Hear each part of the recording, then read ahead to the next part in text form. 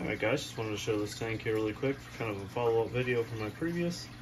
Of course the Oscar's going absolutely crazy. Just turn the light on. I'm going to make it quick. That's not to agitate him too much. Both Lima Catfish is doing well. Obviously the Oscar doing his thing.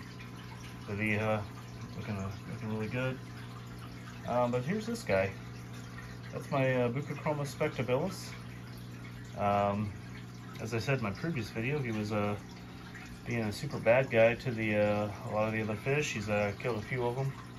In here though, just to give you guys an idea, he's an 8-inch fish. I measured him when I pulled him out, like 7 3/4 to 8 inch. So he's right there. Just a kind of a size perspective. So he's got good size to him. But when you see him, let's see if I can get, you know, in perspective. I mean, these guys are much bigger. You know, and I understand distance plays a role in this too. Let's see if I can get him here. I mean, you can see him pretty much next to the bowfin. I mean, that bowfin is probably every bit of 14-15 inches.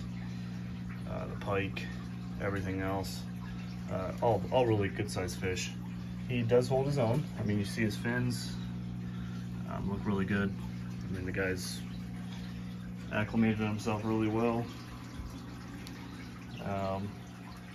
I'm probably going to give him one more chance in the you know, the African cichlid half tank, just to see how it goes. You see the Lima catfish looks like he wants to try to eat him. I mean, that Lima's a, you know, solid size fish too. I mean, he's probably, like I said, guessing 15-16 inches, maybe even a hair more.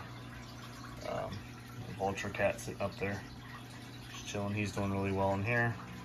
But I don't know. I put him in here because he was being such a pain in the ass.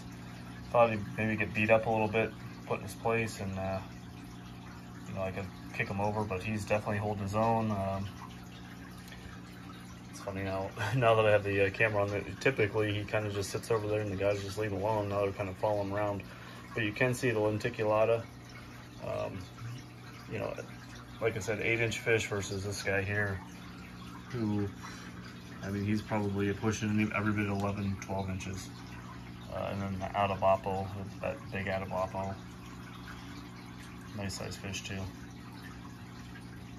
But even like the little Mayan and then the Vihar, you can see the size. I mean, it's crazy to think that he's that colored up and in a tank like this, where he's definitely one of the smaller fish. But it is what it is. I'm gonna give him I'm gonna probably try to make this transfer here today. I'm gonna do some water changes. I mean, part of me says why fix it, or why try to change it when it's not broke? But at the same time, I do really want to get him over there. He looks a lot better over there. And then if you see all these fish, I mean, there's just a lot of size in these fish. I kind of want to clear some space so that these guys aren't all seemingly on top of each other. So that little Raphael cat pop out. But, you know, there's that bowfin, massive fish. All right, guys, that's all I really got for this one. I appreciate you watching.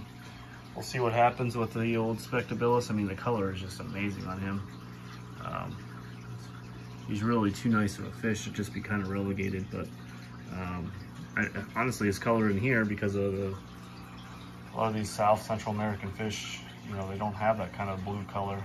Kind of looks pretty cool. So I mean, if he doesn't play nice over in the other tank, I might just keep him in here and then just roll with it. So that's all I got for this one. If you have any questions, comments, by all means put them in down below. I'll definitely get to them.